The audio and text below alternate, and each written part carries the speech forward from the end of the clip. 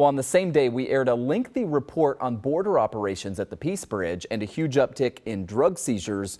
Officers made another big marijuana bust, finding pot hidden in a pallet of boxes, adding up to 257 pounds of marijuana.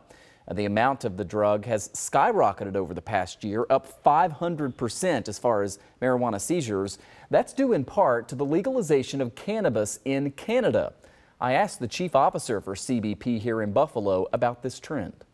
Are you surprised at just the dramatic increase in marijuana seizures? Not at all, because I think anytime you have the ability to do this, someone wants to try and make money.